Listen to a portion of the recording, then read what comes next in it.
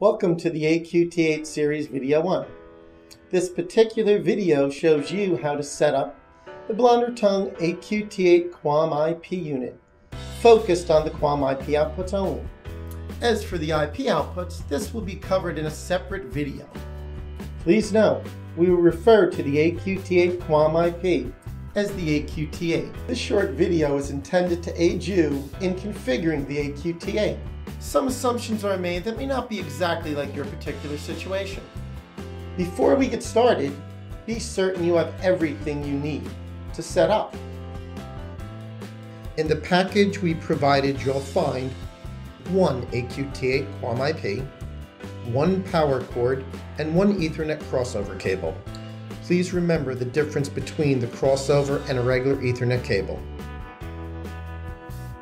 Now, in addition, you should also have your own digital television set, 20 dB attenuator pad connected directly to the television set, an 8-way splitter along with coax cables. This assumes that all input channels are on one input cable, in our case from a single broadband antenna. If you have separate inputs or a combination of two, simply use the appropriate splitter to connect to the AQT8. And finally, a computer, laptop, or desktop with Ethernet port. Now that we have everything, let's get started. Step 1. Connect the inputs. First, connect up to 8 terrestrial or clear QAM inputs using the 8-way splitter to the 8 VSB QAM inputs on the AQT8 with coax cables. Then connect the crossover cable between the AQT8 10100 control port and the computer via the RJ45 port. Connect the power cord.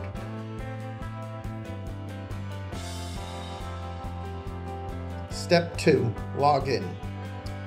Assign 172.16.70.2 as the static IP for the control computer.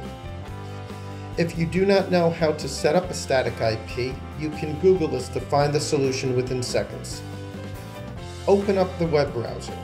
Type in 172.16.70.1 into your browser address bar to access the AQT8. Press enter. Log in with the username admin and the password pass. Click submit. Step 3. Selecting inputs. Go to the Input Map tab, select Edit at the top of the input table. Change the Input Selection pull-down to All. Select Modulation Mode. The default is 8 VSB. In our application, we're using 8 VSB mode. For clear QAM inputs, select the applicable QAM modulation mode and click Save. Select desired channel input frequencies. Repeat modulation mode and input settings for all inputs. Click Save. Step 4. Verify inputs are locked. Verify the front panel input status LEDs are on.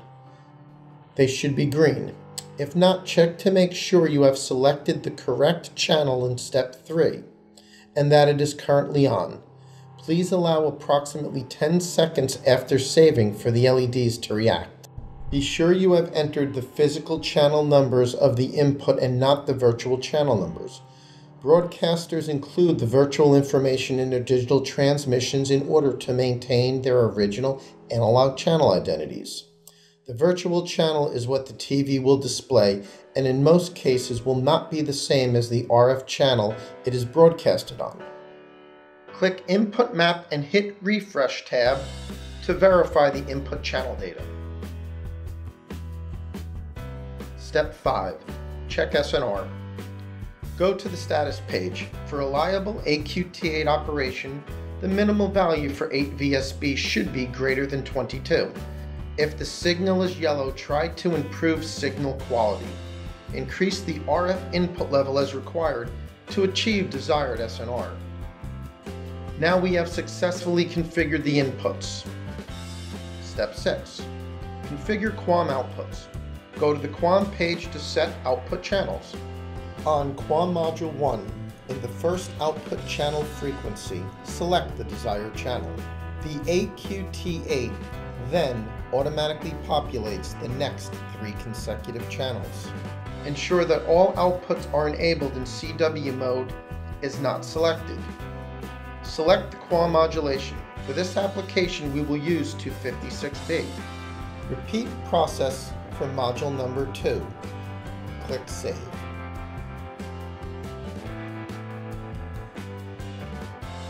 Step 7. Perform channel scan on television. On your TV, perform a channel scan. CATV Digital Standard. Confirm the AQT8's channel outputs on the television. Note that the TV will display the virtual channel number as delivered by the content provider and not the QAM output channel set in the Step 6. Virtual channel information can be found in the input map data back on Step 4. Now you are all set up. Thank you for watching.